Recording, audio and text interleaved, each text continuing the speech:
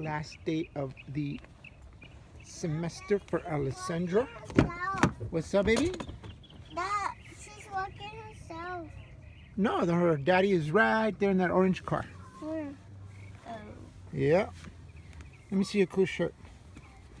The sun and the moon and the stars and space and time and time and time and time.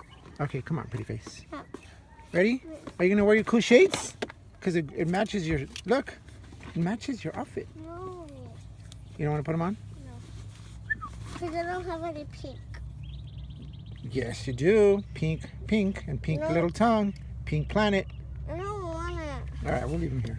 Tons don't have pink. They have